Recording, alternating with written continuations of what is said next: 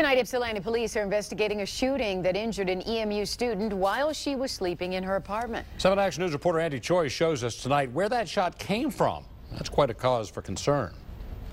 The apartment complex behind me is where a 20-year-old EMU student was shot and injured. Across the river is where police believe the bullet came from. And I heard 5 or 6 gunshots, and I immediately, dropped to the floor.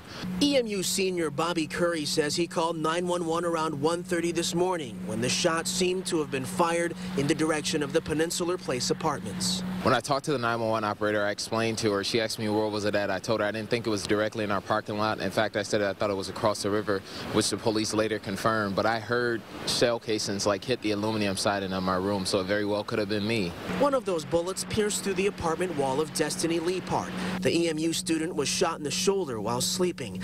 Ypsilanti police say Leapart is in the hospital tonight in stable to good condition. An EMU crime report for students says the bullet appears to be a random shot.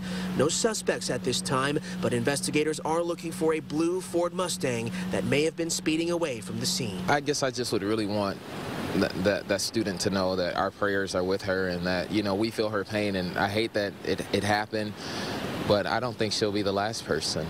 The shooting is the last of a handful of violent incidents near the EMU campus. Students are now calling for major changes to security. Eastern should boost up the security in the area and be vigilant. I'm ready to leave, I came here to get an education, and this isn't gonna work out for me, man. Ready to get up out of here. In Ypsilanti, Andy Choi, 7 Action News. Wow, sad to hear that, huh? What goes up has to come down, so you got to be careful where you're shooting those things. Absolutely. Well, a good note.